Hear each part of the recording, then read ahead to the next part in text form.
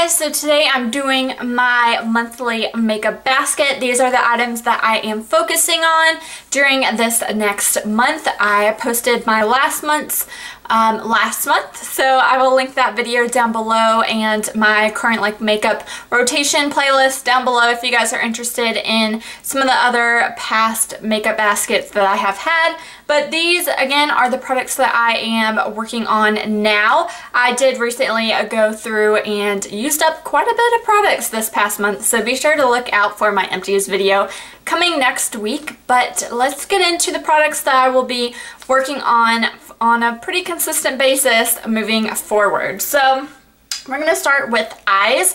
For my primer, I am using the Urban Decay Eyeshadow Primer Potion Anti-Aging. Now, I love the Primer Potion. Anti-Aging works pretty well as well. I'm not a big fan of the packaging, however. I don't like that it has the wand and the tube. What I do typically is I'll get a little bit out, but really I'll just squeeze the packaging, get a little bit, and then take it up to apply my lids. I find that the wand is a little bit too dry to just take it out of the packaging like that. But this is the current eyeshadow primer that I will be using and have been using lately. I am working on an eyeshadow crayon. This is Laura Mercier Caviar Stick in Amethyst. I do have it on today. It is a gorgeous light purple lavender kind of shade, and I love wearing this on its own or topped with eyeshadows. I right now am wearing the Lorac Pro and the Kat Von D Alchemist palette on top of this Amethyst Caviar Stick. So I do have a get ready with me either before this, posted before this, or after. I'll link that video down below for you guys if you want to see how I came up with this look. But I did use that shadow. I am working on two palettes this year. One is my Lorac Pro. I update you guys every first of the month, so you guys can check out my last one. I'll link it down below to see where I am currently at panning this palette. Then the Urban Decay Naked palette, I'm going to give you guys kind of a update every other month with this one, just because it doesn't have as much progress, because again, I'm working more on my Lorac Pro palette. But these are the two palettes that I am working on a pretty consistent everyday basis.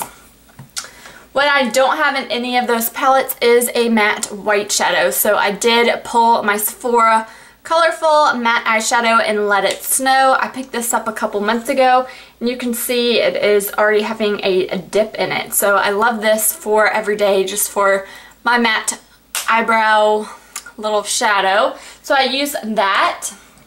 Eyeliners, I have a pencil eyeliner here. This is from Lancome. This is the Drama Liquid Pencil in Noir Intense. So it looks like that. I did recently sharpen this. And this is a really nice dark black liner. This goes on very smooth. It says that Drama Liquid Pencil, so it should apply like a liquid eyeliner. I still love me my liquid eyeliner over this, but I am going to try and reach for this more this next month because I do need to start getting these pencils out of my collection. Also, I have my Rimmel Scandalized Nude Liner. This is my favorite nude liner for getting right in my waterline. So this is a gorgeous one. Not cruelty-free though, so if you guys are going more towards cruelty-free products, this isn't one to get. If you guys have a cruelty-free option for a nude eyeliner that is great for the waterline, let me know down below, because I'll need a different product after I use this up. Then I have my little baby Stila Stay All Day Waterproof Liquid Eyeliner in Intense Black, and this was actually a 100 point perk this past month.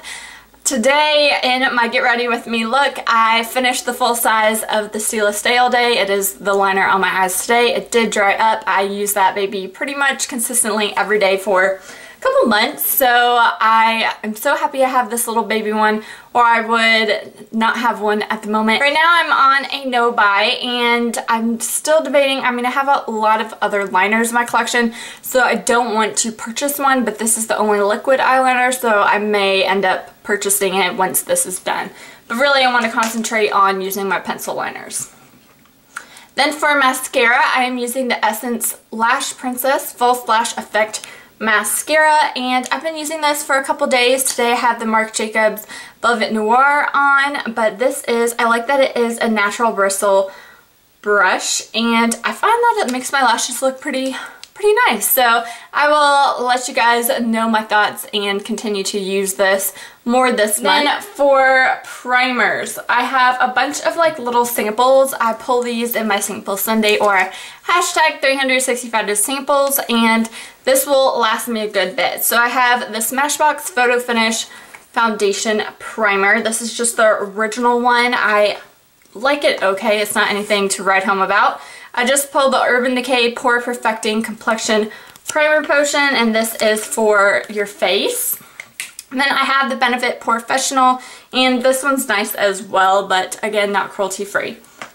So those are the primers I'll be working on. I love the Smashbox. This is the Photo Finish Hydrating Under Eye Primer. I use this every day as my under eye step. This helps moisturize and brighten my under eyes before concealer. Love this stuff, and I have a lot to go, so it will not go bad or go away anytime soon. Then for foundations, I have two kind of BB creams I'm working on. One is the e.l.f. BB Cream SPF 20. It is what is on my face today. I really like it. Don't like the packaging, however. I find that the pump and the squeezy tube doesn't really get a lot of product out when you're pumping, so I either have to like pump first and then twist off to get the rest of the product out, or just sometimes I don't have patience for this. But I do like the product in this, just the packaging is not my favorite.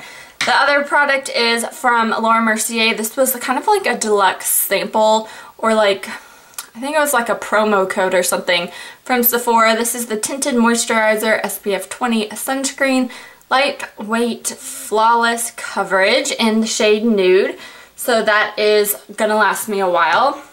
And then the days I want a little bit more coverage, not too much more, this is the Urban Decay Naked Skin Ultra Definition Foundation, and the shade I use is 3.5. Love this stuff. It has a pump. It works great.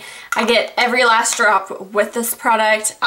This is like my third or fourth bottle of this.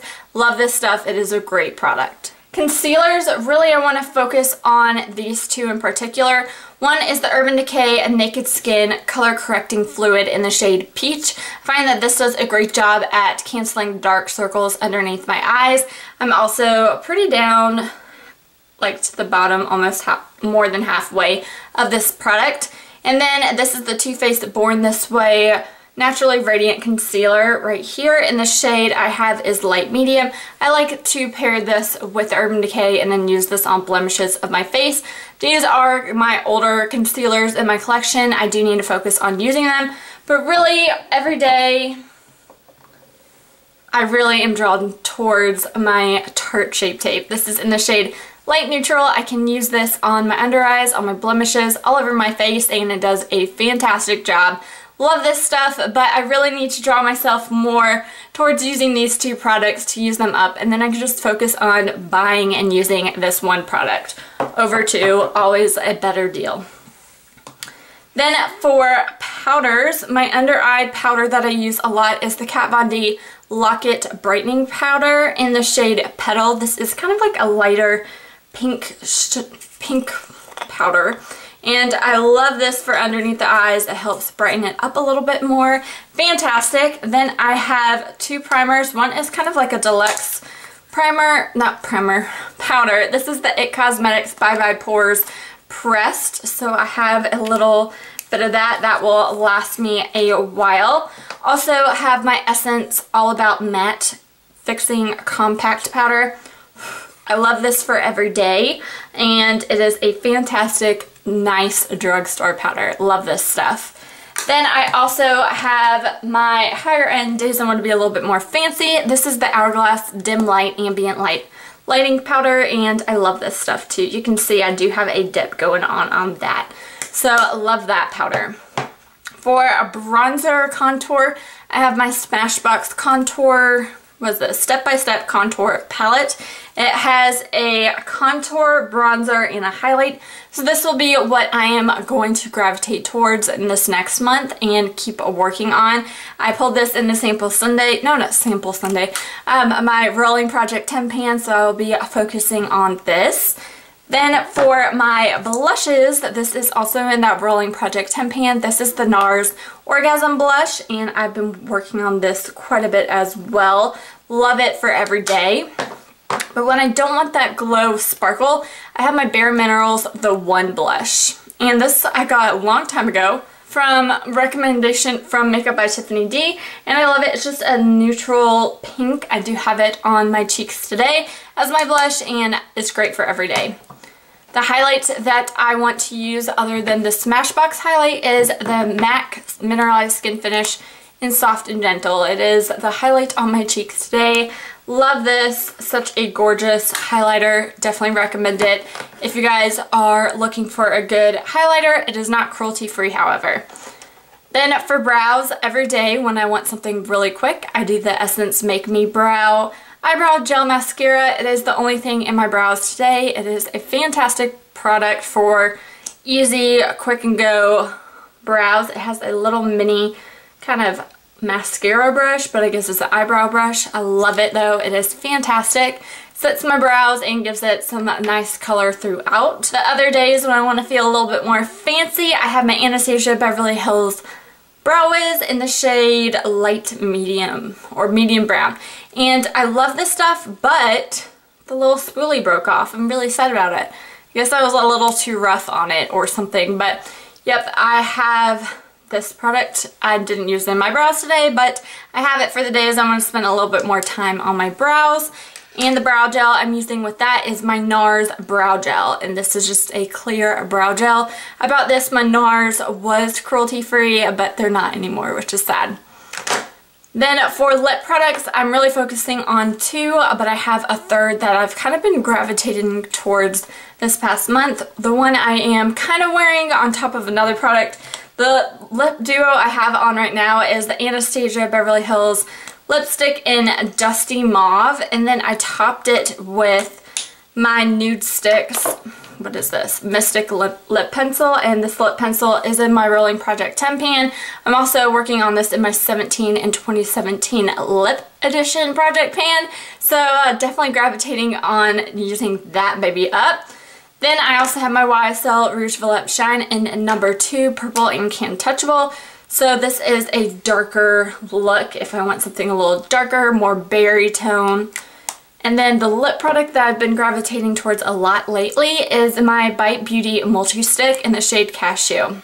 I got this from like a deluxe sample or promo code, something like that. I also have had a sample of this shade.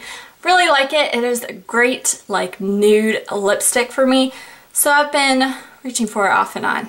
I'm like really out of breath. Whew. And then lastly, to set it all, I have my Urban Decay All Nighter Makeup Setting Spray. This stuff does wonders. I love it very much. So those are all the products that are in my current monthly makeup basket. Let me know if you have any of these products. Do you have any recommendations for me? I'd love to know. Thank you guys so much for watching. I really appreciate it. And I'll talk to you in my next one. Bye!